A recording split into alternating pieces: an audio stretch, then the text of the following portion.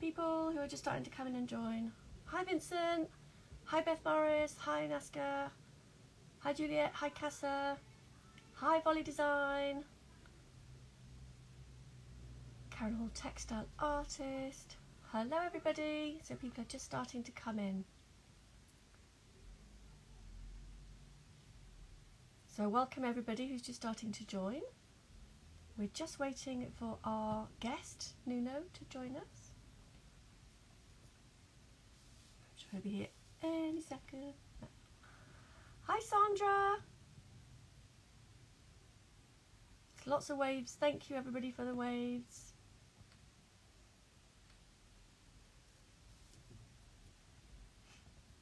Who else have we got? Plamu Art Centre. Not sure where that one is. Jess Timmis Art. Hi Jess. Hi Nuno. So Nuno should be joining us in a second.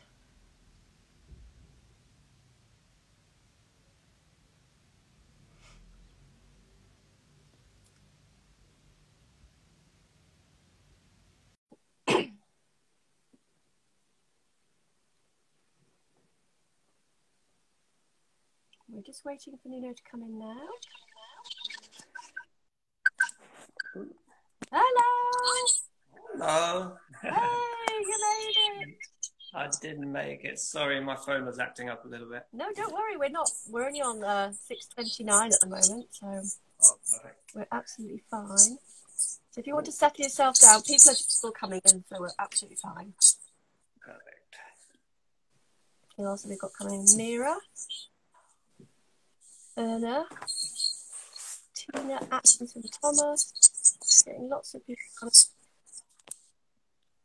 Hello Scott. Let us know when you're all down. Hi Eleanor. So there's lots of people starting to come in. Now, can you hear me all right, Nuno? I can hear you really well. Thank you. There's a little bit of feedback. Are you hearing it, or is it okay for you? It's got a little bit of feedback, but it's nothing. Nothing. Oh, that's not unusual. Yeah. So just Sandra and Eleanor, I can feel full. Can you give me the thumbs up if you think that sounds okay? It might be that it's worse my end. It's quite scratchy for me. But does it sound all right? Oh, nobody's coming back to me. Okay.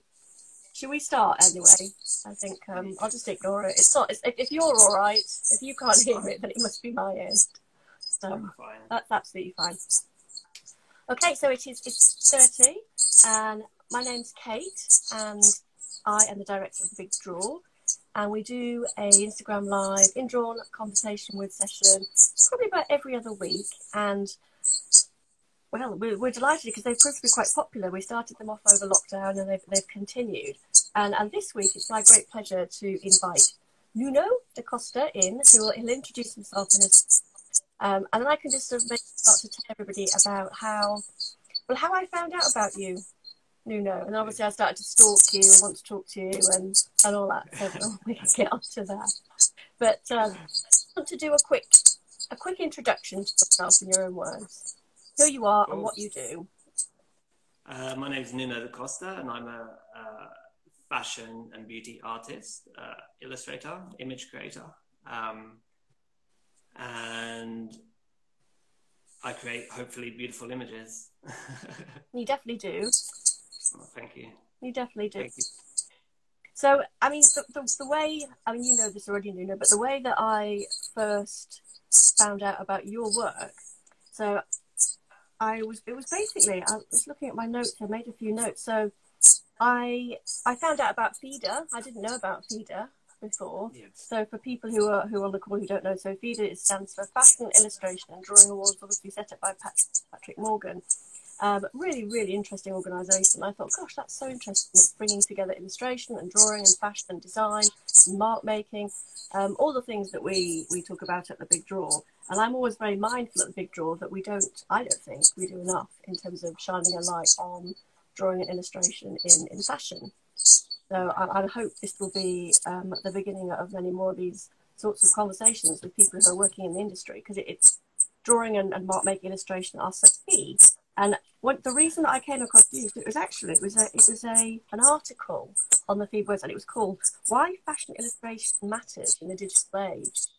And it was so interesting. It was getting a whole conversation around, I suppose, drawing, illustration, not necessarily over photography, but as an alternative to, or perhaps together, doing it together. And the quote that I thought, this is really interesting, was, "Fashion starts from a drawing. Vogue started as an illustrated magazine." And that was by Ferdinando Federi, the creative director of Vogue Italia. And I thought, well, absolutely. I mean, I didn't actually know that Vogue started as an illustrated magazine until I read that article. And it was from there that I started to then have a look around all the different illustrators and what they'd done and what Vogue had done. And I think it'd be a lovely place to start, because basically you were one of a very handful of select individuals invited by Vogue, different Vogues in different countries, to go on the front cover, which is quite extraordinary, really. So if I can pass over to you, that was where I got wind of your work and you. So if I can pass over to you for a little bit, just to tell us a bit more about that. Well, that had kind of, I'd started working for Vogue Portugal when they relaunched in 2017. Yeah. And it had been taken over by a new publishing house, a younger publishing house who's more bespoke. Mm. And so I'd started working with them in 2017 on their second issue. And then early in January, I think it was, the actual editor-in-chief had invited me to participate in a special edition which was being made for the Condé Nast luxury conference. And so basically she had invited 10 photographers. That was the initial concept, to create their concept of what luxury meant to them in this new world that we're living in. And she had actually decided to only use 9 photographers, and had invited me to create the 10th fashion story. So I initially had no actual idea that it was going to be used for the cover. I wasn't commissioned to create a cover. It was just... You were one of 10. You didn't know where you'd end up. Yeah, exactly. And generally, when you work for fashion magazines, unless you're working with a celebrity, you don't really know that you're going to get a cover. They're not really commissioned that way. The covers are normally selected from the contents of the magazine. So if they find an image that they appreciate, then that ends up on the cover. And I got a call one day to say, "I think you're going to like the cover that's going to come out." Some very nice comments coming through already. Someone just said, "Nuno is the premier fashion artist of the moment. He captures the zeitgeist effortlessly." Gosh, wow, very nice thing to say. That is Ferrero Studio, that one. You're getting lots of hearts as well coming up on the screen. I think it's interesting. And do you think that are you seeing more of this? I mean, are you seeing more fashion houses, and are they starting to maybe go back a bit to drawing and illustration to help animate their collections rather than just relying on photography? Do you think, is there a bit of a trend there? I think, yes, definitely there is. I think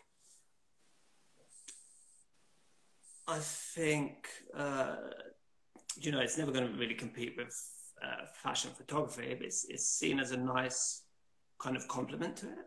Right. And I think we're so inundated with fashion photography. I think if you open a magazine, it's just image after image. Things can like sort of differentiate, isn't it? It does make them stand out from the pack. A hand illustrated image. Definitely, it definitely does, and it kind of creates a space to breathe within the context of a sea of fashion photography. Yeah. It's kind of a nice pause and a nice kind of, it can be an exclamation point as well on something that stands out. But I think that's kind of really, there's a fashion illustrator called David Downton who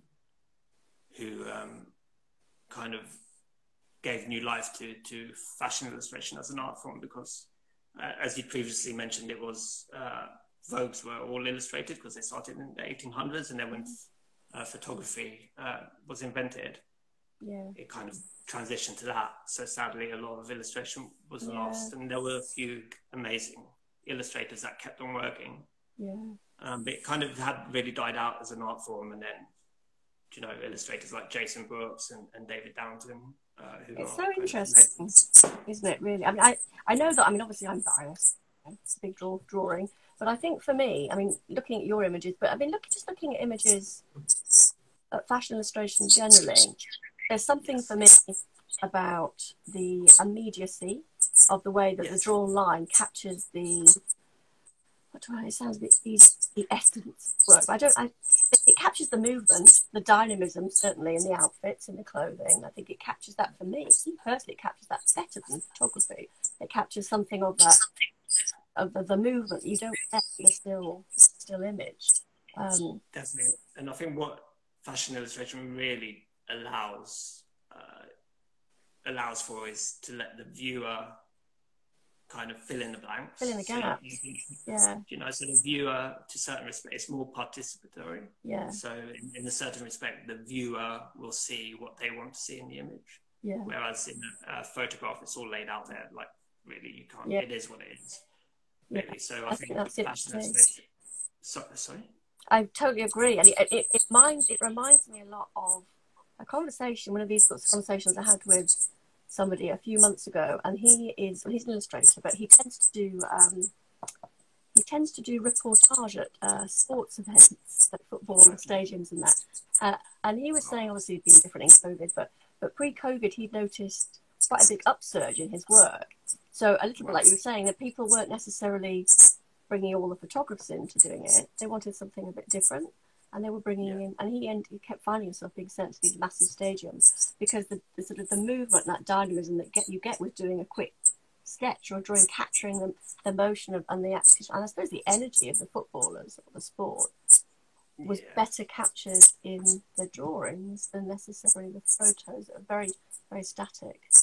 Yeah, indeed, that energy is kind of, you know, I say as an illustrator very often that every time I create something, I leave a little bit of myself on the page, and it can actually, which is going to sound a bit woo-woo, but, you know, it can be quite a draining process as well, you know, and you can feel like after you've done a specific, you can feel a bit kind of like depleted after you've done it, and it is literally because you've just laid it out there on the page. Well, I'd really like to come back to that, because that's something we've touched on when we chatted previously, just about how much time these things, they may look, you know, beautifully effortless and all the rest of it, but obviously it's not quite like that. So it'd be great to come back to that. I mean, is it fair to say that drawing is quite important to you in your life? You know, plays a key role for you. It really is. It's a huge part of who I am as a person, you know. I think it would be quite difficult to separate the two, and not to be too dramatic about it, but I think I don't know, it's going to sound a little bit pretentious, but I really feel I was born to do what I do. And so to kind of separate the person from the art, I think is super. And you draw every day, presumably? Yeah, I've been drawing every day since I was like 3 years old.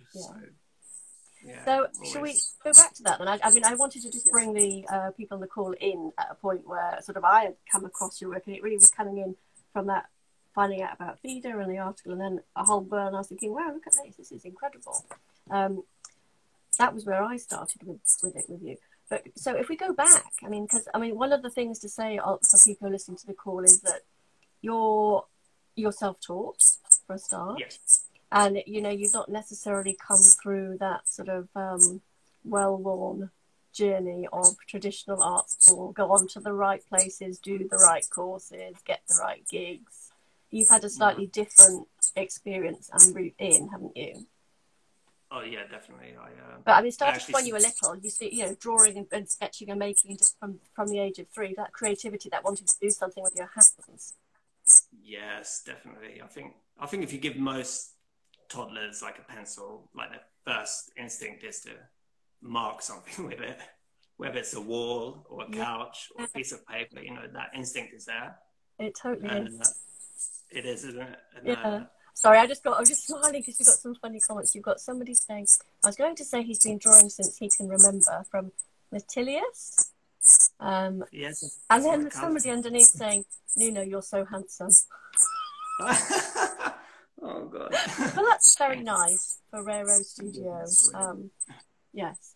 So I recognise that whole thing about when you're little. Was something I used to do when I was little was hide behind furniture, and then the bit that wasn't visible, I'd draw and I'd scribble. And I think I used to put bogies and things on it, actually, probably disgusting stuff as well. But it was basically, I would cover it, and there was like this table, it had like a pretty low front, you'd fold down. I remember going, it's like a den.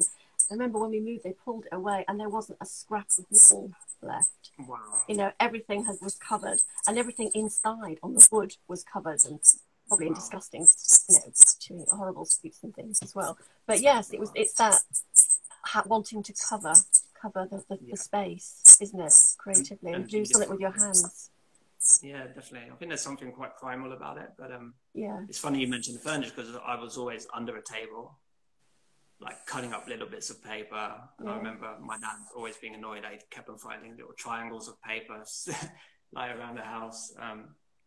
So yeah, but I've always been drawing, and from a really early age. And like one of the stories my mum likes to tell is that when I was about 4 years old, there was a fashion show on the TV, and it was a Valentino fashion show, and there was a model walking on the catwalk in a red dress, and I drew her.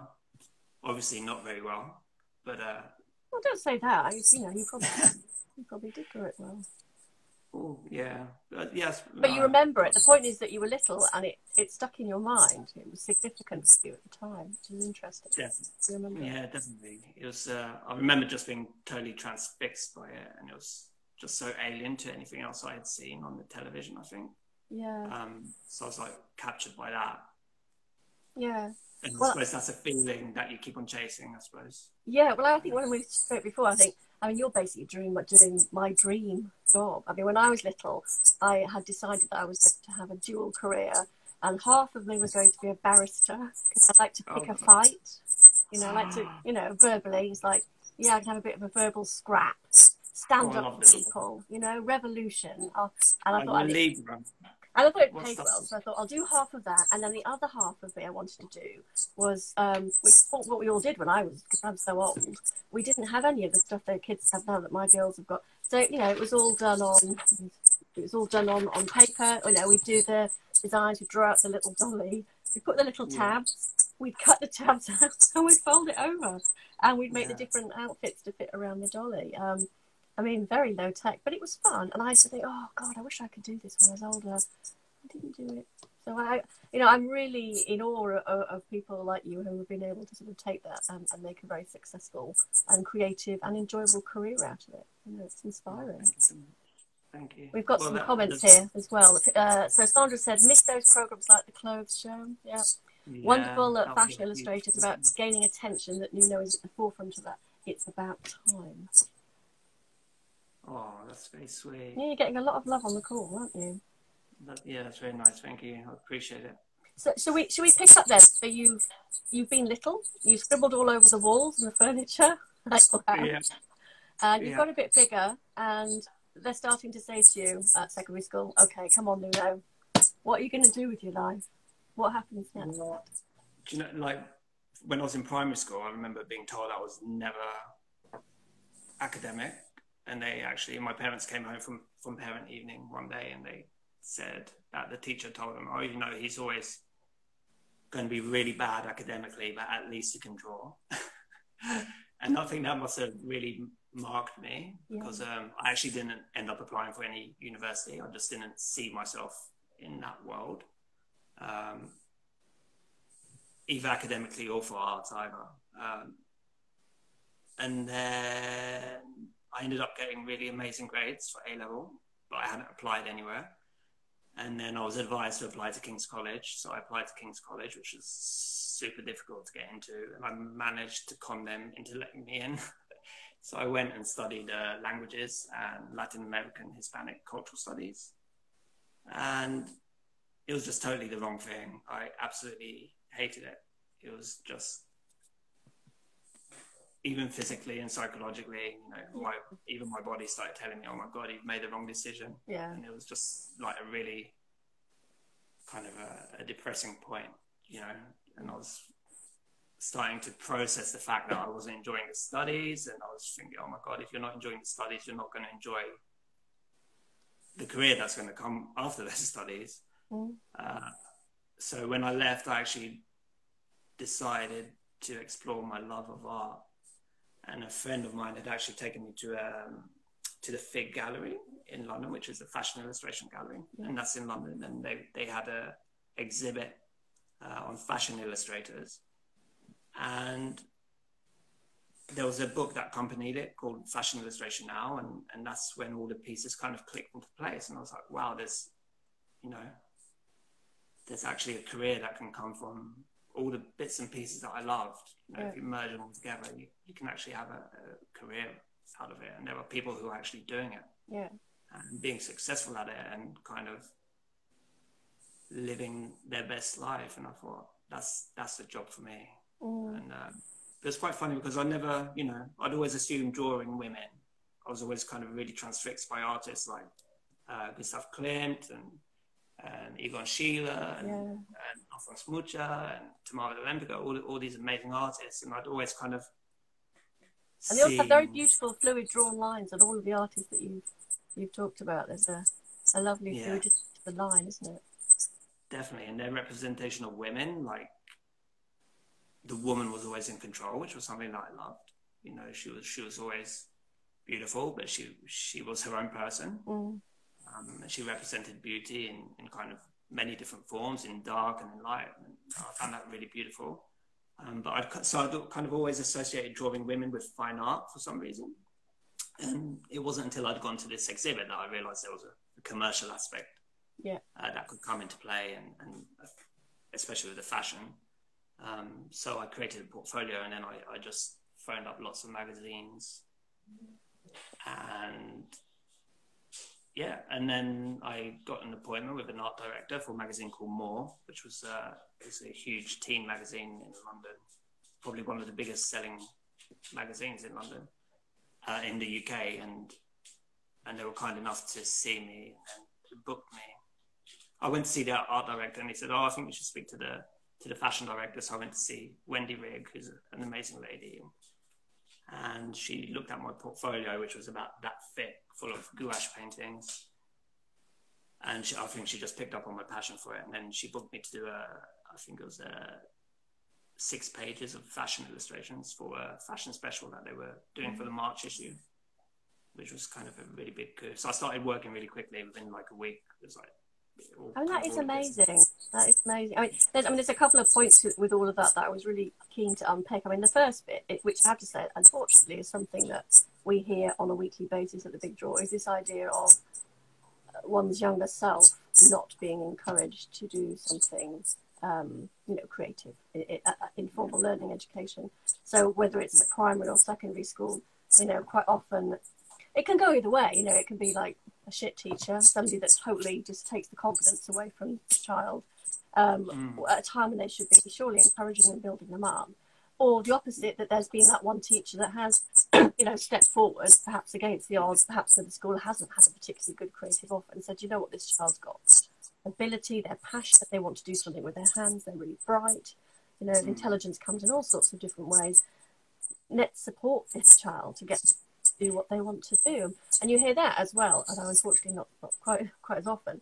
But it's just such a shame. It's just such a shame that so many people have had these. And I think teachers do such an amazing job, and they work so hard. I certainly don't want to be dissing teachers on the call, but I hope things are changing. I hope things have changed. I mean, I still do hear these things now, unfortunately, even within the current education setup, and obviously there is still, unfortunately, not parity with creative subjects. against STEM subjects, science, technology, engineering, maths. There's not. They are still pushed down the list, unfortunately, which is such a shame because it's, well, it's, you know, it's putting kids in a box from a very early age and labeling them, saying, okay, well, they do that and they belong there. And it's a short, it's stupid. Thinking that there's one type of intelligence that's, you know, and what does it even mean somebody's not academic? What's bullshit? You know, I mean, by your own account, you went on and you got great grades. It's just support children develop at different times in different ways. It makes me really cross. But it is something we hear a lot. Yeah, I was a really slow developer as well. So I think I didn't really come into my own until my teens, really.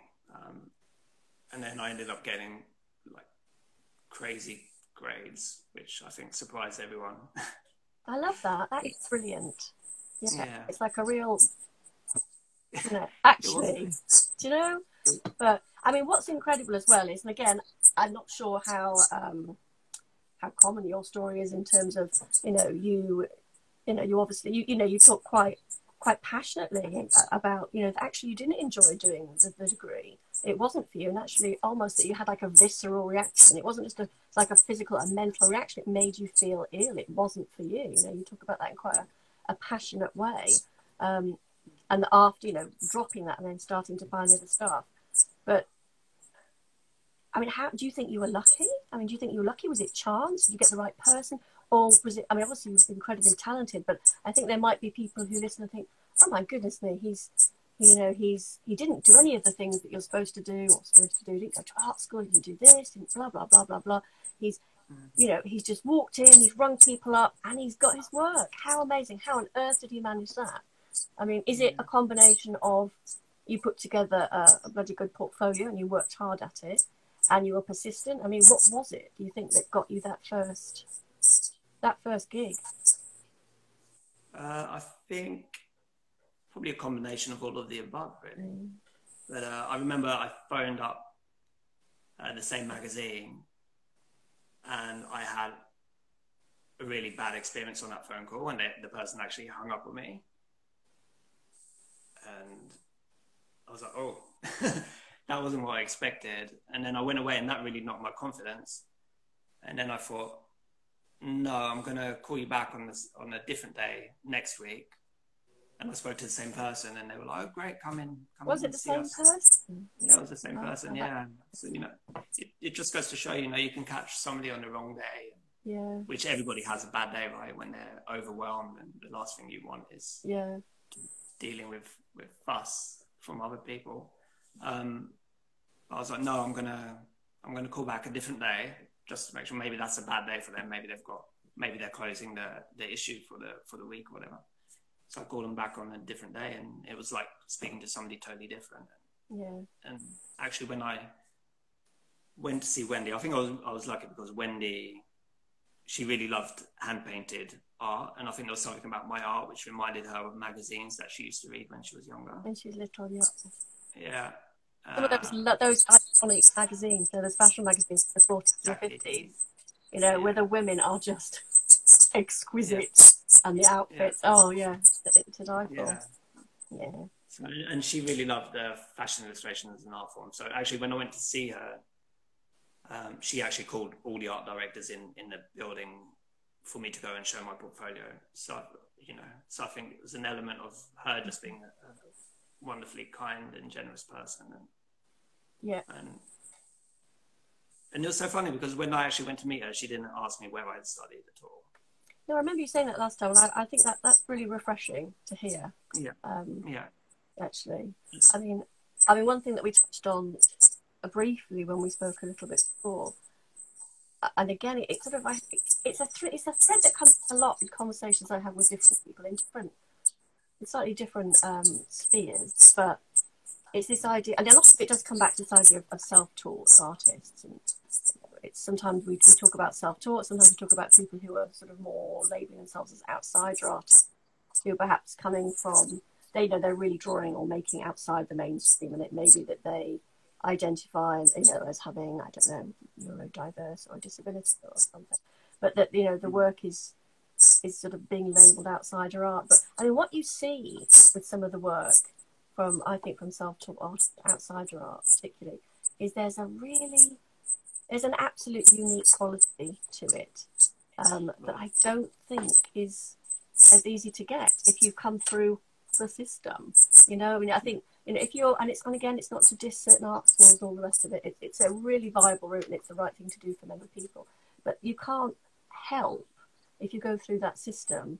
There's going to be a sort of a cohort stamp on it when you come out the other end, and it's almost that sense when you get out there, you keep the best of what you've learned on the course, but maybe you need to just really lose it and actually restart from the beginning in terms of what you want to do, because otherwise you're going to be told it's all going to look the same. It's not going to stand out. It's not going to differentiate. It's not going to catch someone's eye. You know, you want to be unique and stand out from the rest. So I do often feel that and see that in work, and you see that there's a fresh take and it's almost a confidence that comes from self-taught artists in a way that you don't necessarily always see. And I wondered what you thought about that. Well, I think the outside of aspect is something that I've thought about a lot. Just about my history and where I'm from, and like I was born in London, but my parents were Portuguese immigrants. So they actually met on the boat when they emigrated to London. It's so romantic. That's very, very romantic. Yeah. Yeah. So they met on the boat, and then they made a life in London. And like one of the things when you are like first generation British, you occupy this weird middle ground where like you know, when you're at school you're like totally British, but then as soon as you go home your culture is Portuguese, I suppose. My parents really wanted me to speak Portuguese at home so I could communicate with family when we came here on holiday, and they really wanted to maintain that connection. So it was really funny when I was in England at school. My friends always used to call me the Portuguese guy, the Portuguese boy. And when I used to come here on holidays, I was always the English guy, or the English kid. So you kind of occupy this weird kind of middle mental space where you'd never really... That's never quite belonging to one or the other. Yeah, even though I feel both, you know. There's parts of me that are so British and parts of me that are really Portuguese. So it's kind of this strange middle ground place, which has a beauty to it as well, right? There's a couple of comments. So Frero Studio has said, fashion illustration at its best provides context beyond the obvious and allows the viewer to the possibility for a dream and imagine themselves the style depicted by the artist, yes. And I am Cameo Girl, that's Sandra. We met the other day. Totally relate to that because Sandra's Polish. Right. So I know that she's expressed that before too. So, I mean, because obviously you speak Portuguese, do you feel that your Portuguese, does it influence your work or your illustration in any way, do you think, in terms of the colour or the style or the line? I was going to say the colour, yeah. The colour. Yeah, I don't know, it's so hard to pinpoint these things, you know. But, it is, I suppose, because you're just doing it. Oh, it's probably easy for somebody else to in, but I was looking at the movie and wondered whether the palette and the colour choices had any, you know, you were just being influenced by, and what it was, I suppose, that does influence the choices around you when you're doing it. Yeah, I think there's definitely something about the light here. And when I lived in London, so I left London about 10 years ago, 11 years ago.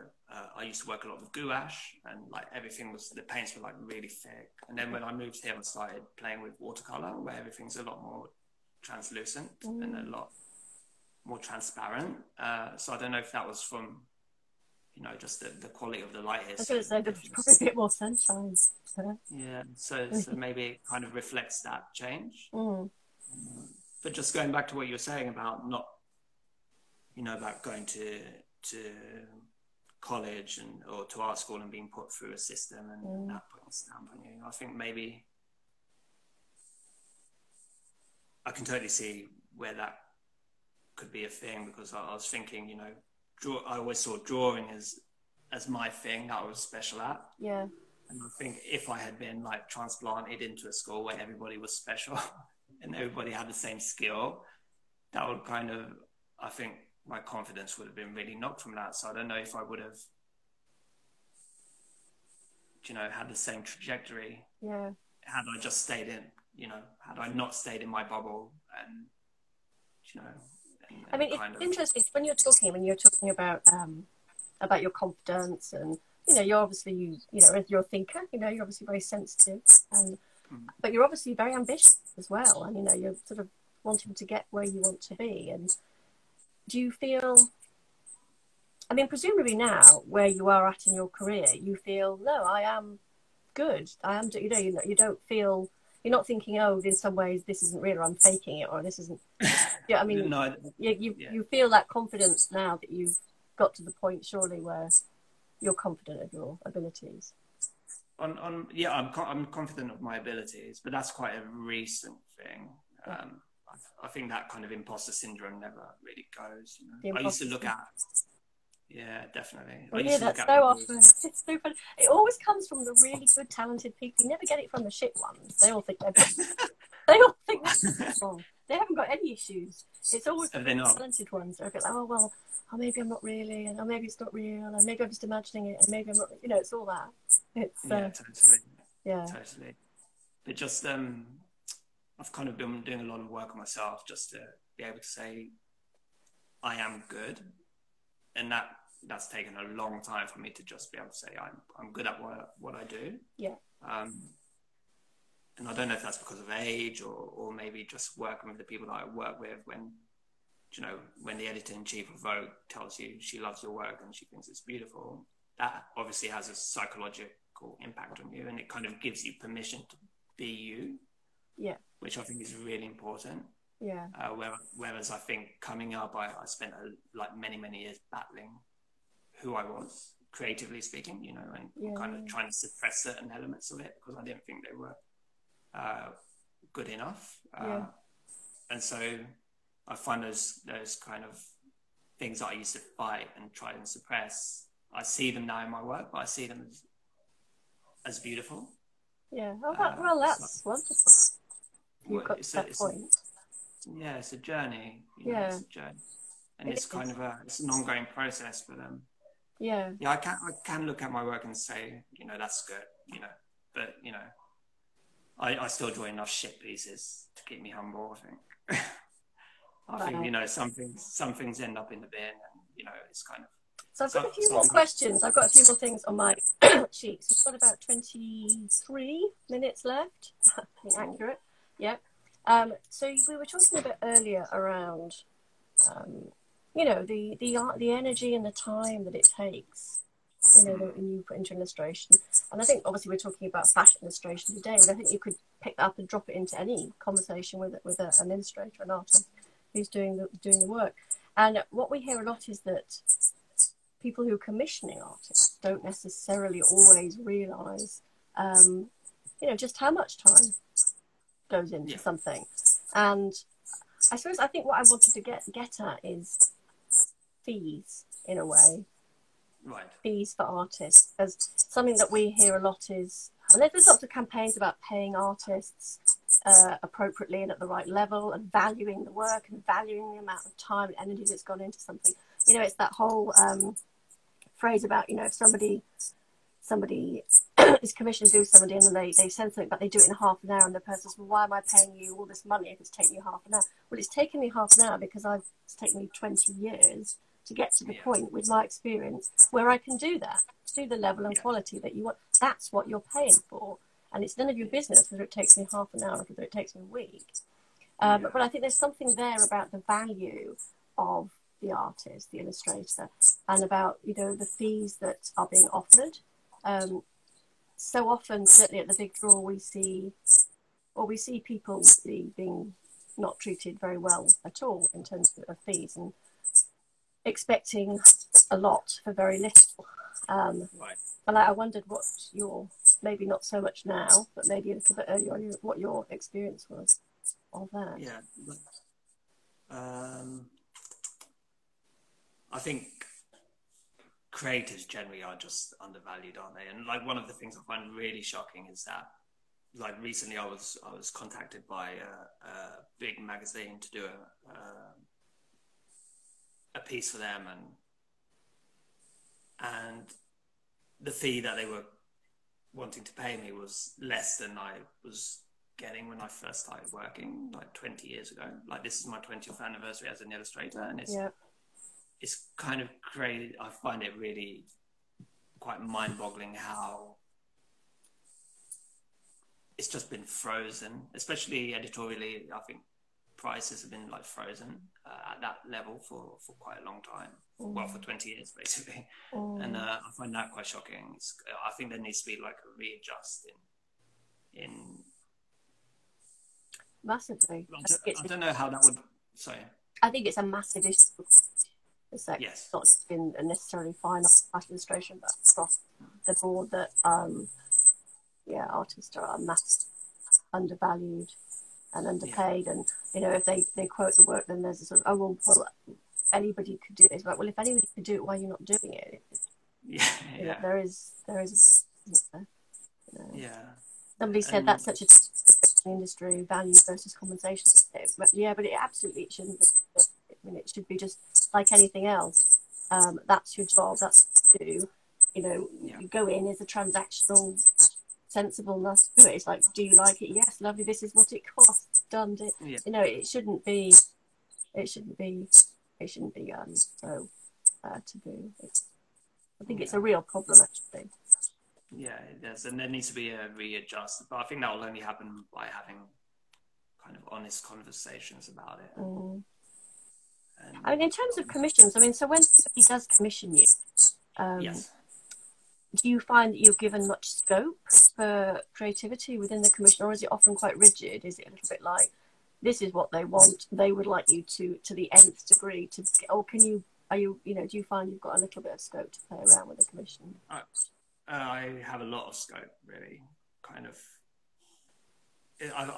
bizarrely, I found like the bigger the client, the more freedom they give you. Yeah. And they kind of like, they really, when they commission you to present your vision of something, so they're very hands off, and kind of sometimes, you send it in and you, the only feedback you get is like love, exclamation, exclamation, exclamation, which is really, is that like, really got it, presumably? Yeah. And then, and it's kind of, which is really beautiful. But, it's kind of, I have a lot of creative freedom. One of the beautiful things about my relationship with Vogue Portugal is that there are certain things that they'll call me up to do editorially for concepts that they have. But then another side of that is that I get to pitch my own concepts, which is like a really amazing luxury, which most illustrators don't have. I don't think they do they? It can be quite rigid, I think. I mean, going back to the sort of the taking the piss thing, I also hear quite frequently of, where they will invite, they will basically not just approach somebody to send their idea, but they'll also then commission them to do the artwork, but not pay them. So they expect them to do all of that, and then they'll just say, we'll get you all to do it, and then we'll just choose which one we like best, rather than actually making a decision at the beginning. So that's another thing. The competition thing. Yeah, the competition. I've seen like major brands. I've seen it. It's shocking. And it's a little bit sad because obviously younger people want the opportunity to do it. Well, it's that whole thing. I've seen the Wordigals for it. It says things like, obviously we're not going to pay you, you're not going to get any expenses or anything, but hey, you're going to be so lucky for the privilege of working with us and our amazing brand. That's what you get, just the experience of being in the same room with us. And it's like, really, it's really shocking. Sandra's just texted me some questions that I've missed as they've popped up, so shall I ask a few of those? So the first one is, what are Nuno's biggest influences in his art? So I know you've touched on some of the artists that you love, but yes, do you have some more influences you'd like to share? I love fashion photographers. So one of my passions is fashion magazines. So I have a huge collection of magazines, and I really just love seeing the evolution of photographers like Avedon, Mizell, Penn, like all the greats, and so they're a huge inspiration, but not necessarily in the form of, you know, when I take inspiration from things, it's not like I see an image, I want to replicate it, or I see an image, I want to draw like they photograph. It's not really about that. I'm inspired by different things in their work. And like one of the key things that I really love about them is, about all those photographers that I named, is that how they approach their art form, and kind of, they, you know, you could give them any topic, from like the grimiest, grungiest thing. You know, Avedon traveled through America and he photographed hillbillies, and you know, he photographed people from the deep south and people without teeth, and then he could do a couture shoot with like £100,000 dresses, and it was always him, you know. It's very authentic. It's definitely authentic, and it always felt like him. You could tell it was him photographing, and that's kind of something I hope I do with my work. Is, you know, it doesn't, you know, you can give me topics to draw, like, you know, Vogue will give me various topics to draw, which are kind of not chosen by me, and it's my job to be able to do them beautifully and do them justice, but for it to still feel like me. And that's something I really that really inspires me about those photographers, like Stephen Meisel as well. You know, he could photograph models in a squat and find the beauty in it, and then he could photograph, you know, the same women in couture dresses, and it was always it's always Meisel, you know. And that's something that really, really inspires me. And there's another question. I've got one here, which is drawing tips, basically, in terms of if somebody really did want, it's a very big question actually, if somebody was interested in getting it started in fashion illustration, would you have any advice? It's quite a big one. Oh, I know, I'm glad they didn't ask me that. That's quite a big question. What would I say?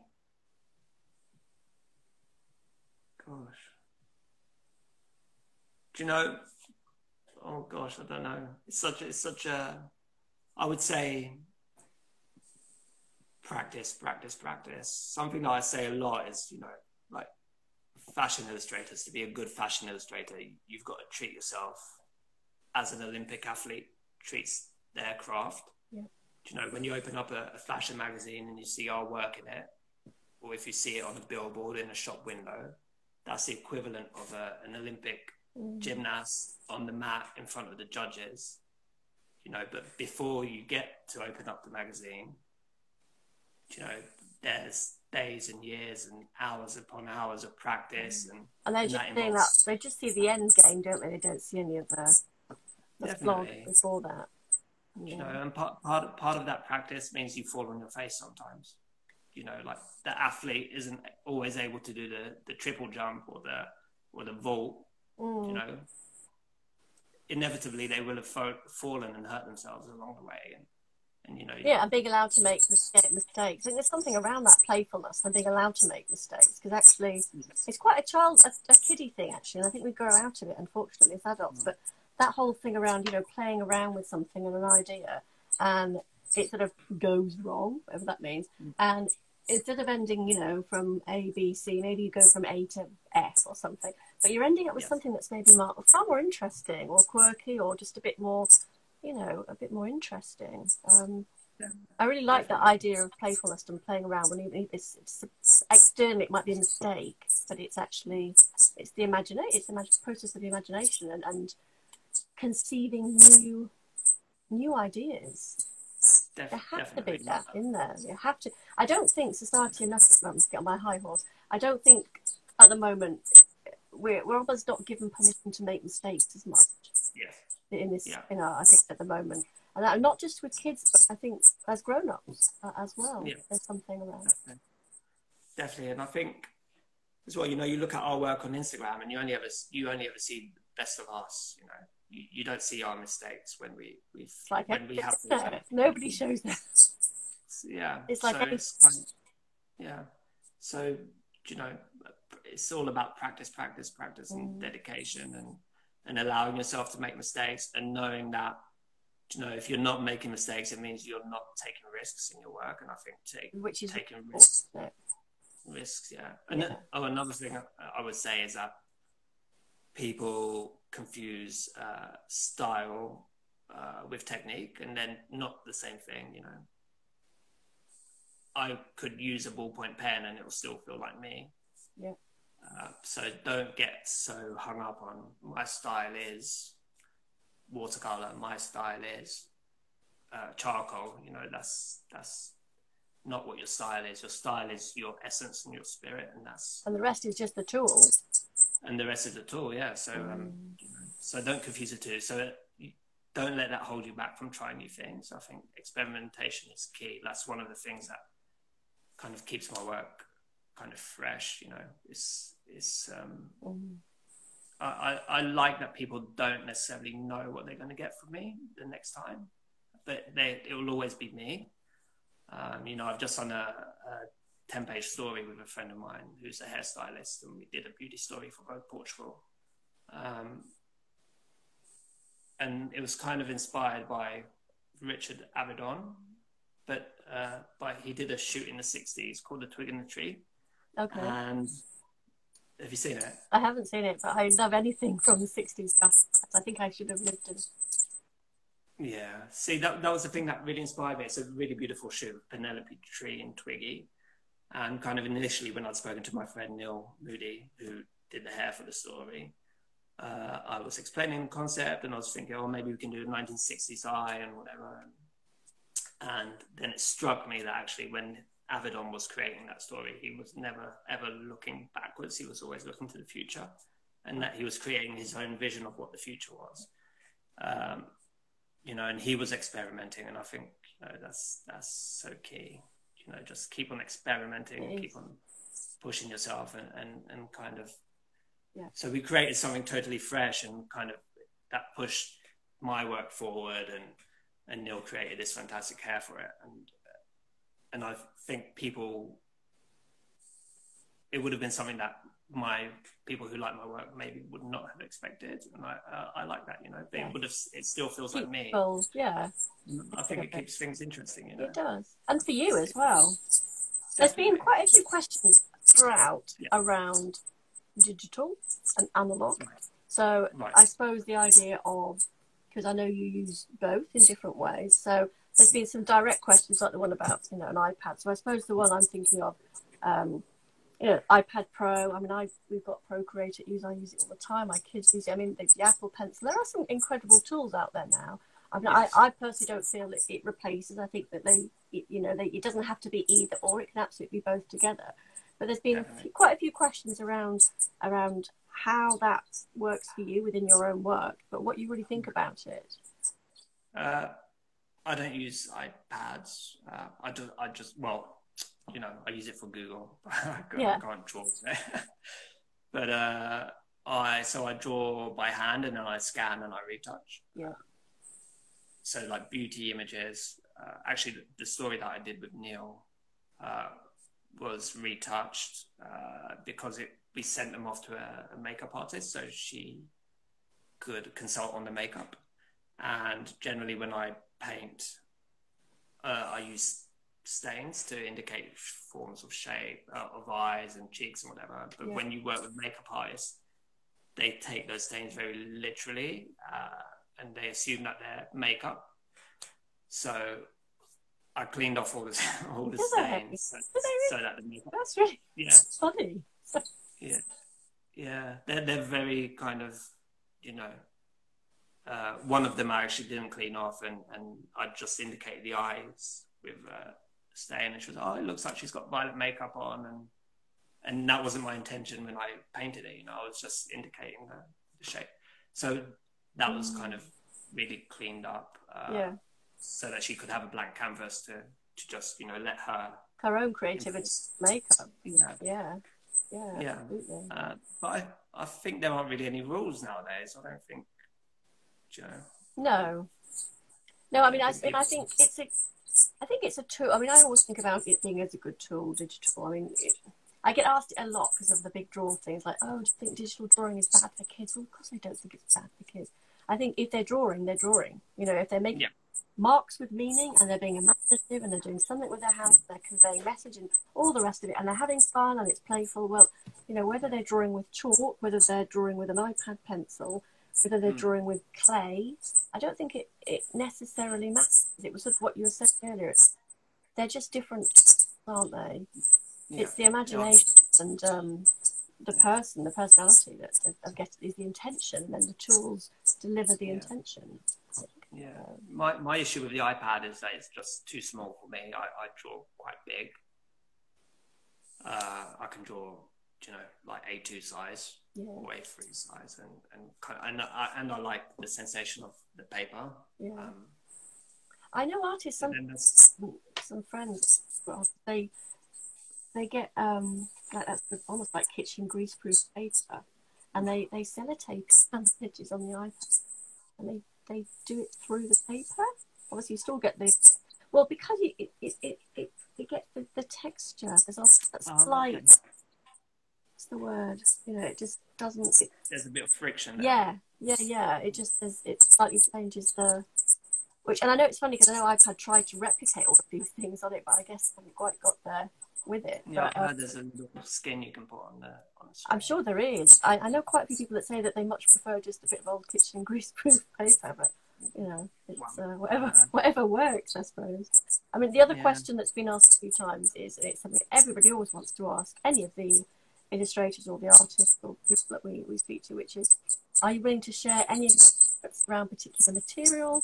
Go to paper suppliers, pencils, pens, paper. Do you have any preferences, or does it really not matter for you? I'm actually I'm still in mourning that my favourite paper stock was taken off the market. Which paper? Which paper is it? It was a Canson Moulin de Roy, which is a really beautiful watercolour paper. It was getting really expensive, you know, to buy anyway, but then they just stopped producing it. So now I use Arches, which is a really good paper, and because I use quite a lot of water on my paper, so I kind of stretch it. But it needs to be really, really lovely quality, doesn't it? Yeah. Yeah, so it's kind of a cotton paper, and it's like 300 grams, and it contains water, and I sticky tape it to a board and paint on that, and then I use Winsor & Newton. Who else do I use? Caran d'Ache pencils. So I use a whole mix of things in my work, and then I scan and Photoshop and clean up and jazz things up a bit when necessary. When necessary, yeah. But I don't think there are any rules anymore. You know, people can. No. It's about the feeling. I mean, there's so much choice, isn't there, as well? Well, I suppose we've got about 5 minutes left. I mean, I have two questions, I suppose, left in my head. And I think the first one is, you know, when I talk to you, you know, you talk about when you were younger and your experiences and all the rest of it. You know, you're very passionate, very articulate about, you know, how, you know, your journey wasn't a linear one. And there's lots of kids out there that will have similar, unfortunately, experiences where they're not necessarily getting the support they need. And I don't know, I think you're making an amazing role model. And I just wondered, you know, can you imagine yourself talking to kids and saying, do you know what, I did this. This is what I did. This is a viable, it's what you said, it's a viable career option. You know, I didn't do it I did it and I wanted to do it. And I kept trying and I was passionate and I worked hard. And I've done it my way. And you can make money out of this. This is a viable, don't believe the hype. Don't believe better not say too much about the government. Don't believe the propaganda. You know, there is wonderful, creative, amazing, viable, real jobs out there for kids. And I don't know, I think you'd be an amazing champion, and as someone to go and talk to them. I just wondered what you thought about that. I think that's beautiful. I don't know if I deserve that, but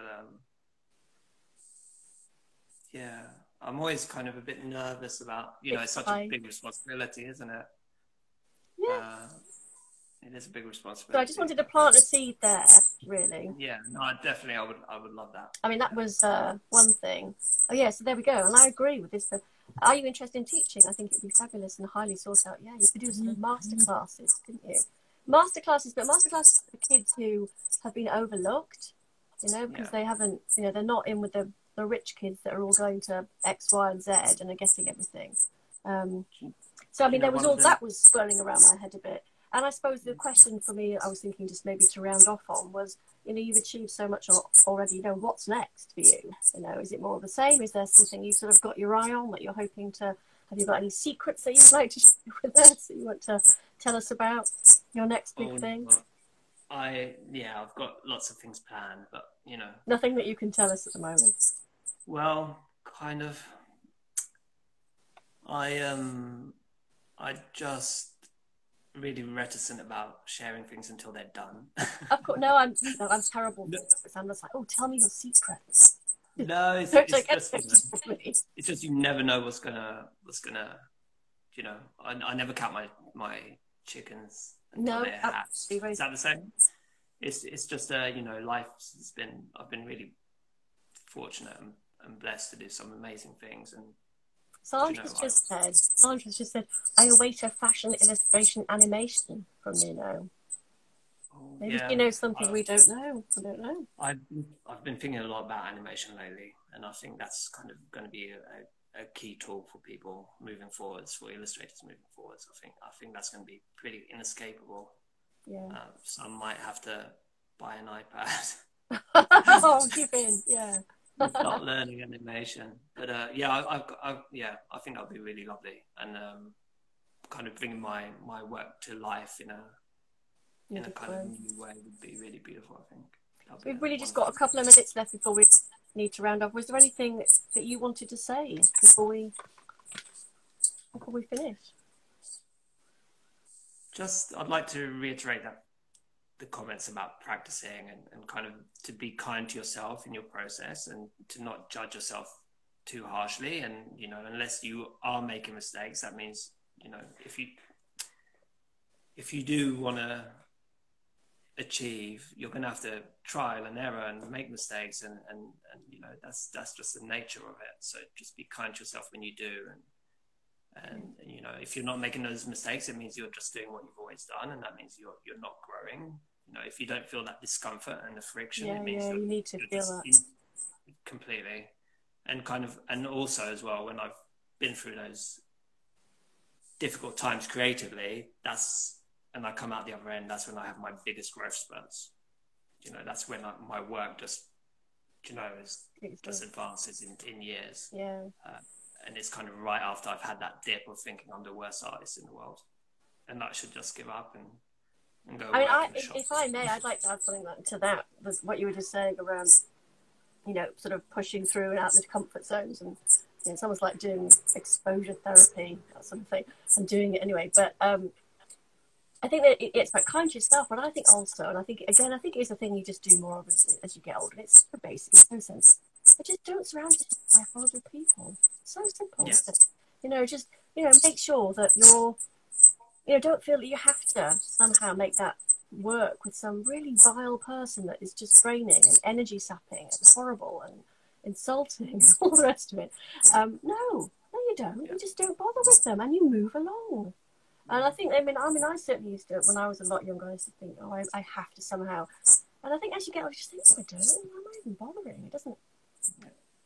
It's really damaging, and it's just drains energy. And you know, when you could be surrounding yourself, you know, positive, kind people who are on the same page as you, who are creative and think in a similar way, and it's empowering, and it gives you energy.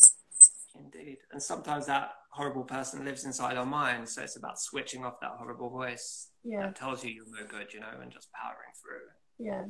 And kind of like learning to monitor your internal dialogue and changing the negative words into kinder words. Yeah. Saying that yourself, you know, and others as well.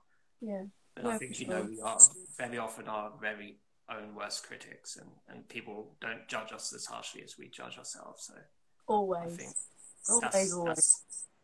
that's a learning process. You know? It is. So be kind. Be kind. I think that's a lovely one to finish on. Be kind. Be kind and keep drawing. Yes, and keep drawing. Yeah. And I would love, I mean, I've had a lovely time. I could chat with you all day. It's incredibly compelling to talk to you. I'd love to talk more about it. I love fashion. I love colour. I love all of it. I'm so jealous of you. It's so nice to talk to you. And I don't know, maybe we can do another one, you know, if you want to. You know, when you've got that next big secret project that you haven't told us about yet, yes. Maybe we can do another one then. But I hope everyone's enjoyed it that stayed on the call. We'll be lifting it. We'll be putting it on the usual onto YouTube. Obviously, it'll stay on Instagram Live, but we will lift it and put it onto YouTube as an asset as well, and we'll share it on social media, and we'll put it in our newsletter, so it'll be all over the place. You know? There you go. Thank you. It was lovely. You are anyway already. You already are. Thank you so much for your time. Such a pleasure to talk to you, and you take care, and I hope I'll speak to you soon. You too, and thank you for everybody for joining us. Thank you, everybody. Take care. Bye. Bye.